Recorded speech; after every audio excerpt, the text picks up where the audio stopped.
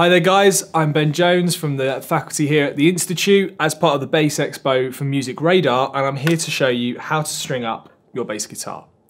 Okay, before we start, just want to go through some essential bits of information so when we're going through it, you understand which parts we're talking about. We'll start at the top of the bass.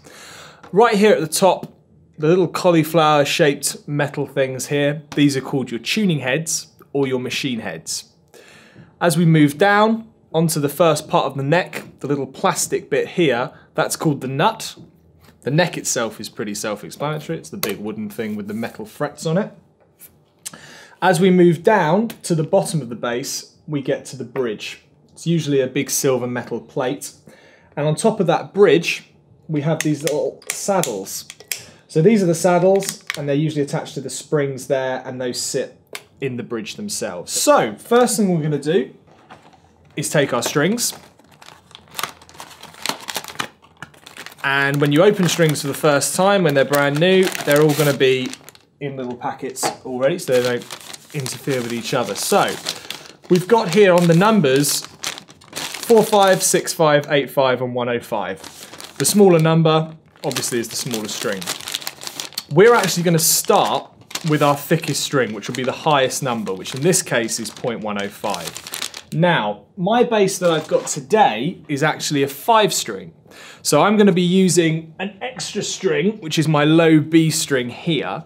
For you guys out there, most of you are going to be using 4 strings. So your lowest note and your lowest string is going to be an E string. So for now, I'm going to be stringing this 5-string, but for you guys at home, it's exactly the same principle, except this time I'm doing it 5 times.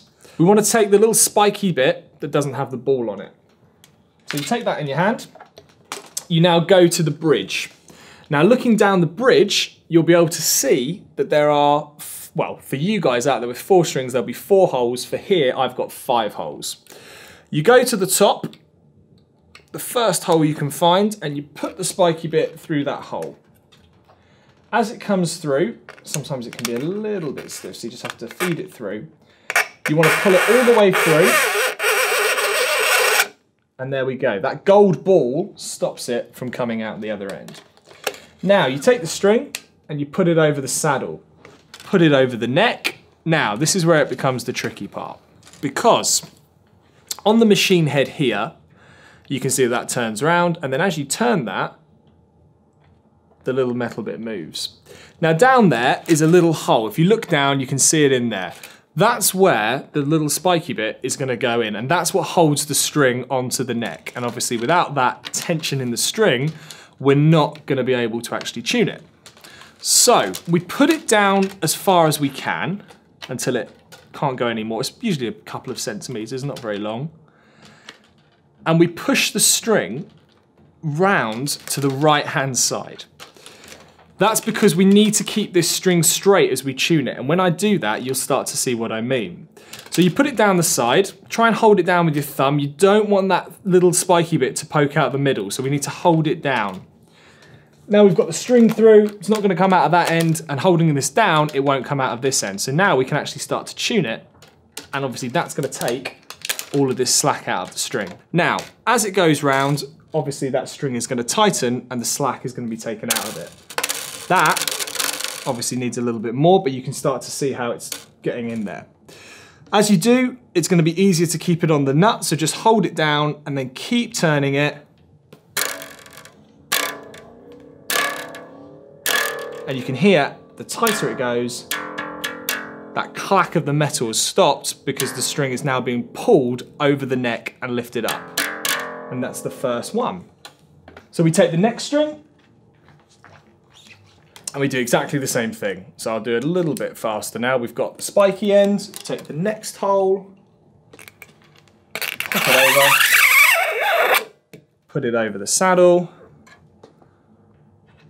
into the next tuning head, hold it down, and then you can do it a little bit faster this time because hopefully you got the hang of it. And then as soon as it takes the tension, you can feel that there. Don't worry about the notes for now, we're just making sure that they're not going anywhere. Now, as I come onto this next string, which is the A string, you can see this little metal part in the middle. This is essentially a spacing unit to keep the strings in an equal spacing. As you see, this one here doesn't have it, didn't need it. The E string didn't need it, but when we get to the A, up to the D and then the G here, this metal part in the middle stops the strings from getting too close together. So what I've done there, as I've put it over the neck and the nut and into the tuning head, you also tuck the string underneath the little dish that sits there. That stops that string from moving, and then if you saw, the spacing is equal. So once it's in tune, or so once it's strung up rather, it's not going to be in tune. That's because these new strings as well are going to take a while to settle in. So what you're going to want to do is play around with it for a bit, play some of your favorite songs or whatever, and as you do that, you're going to start stretching out the metal, and you're going to have to keep tuning it, which is what we're going to look at next. But for now, that's now all the strings are on it, we're ready to play it, and the next thing to do is to tune it.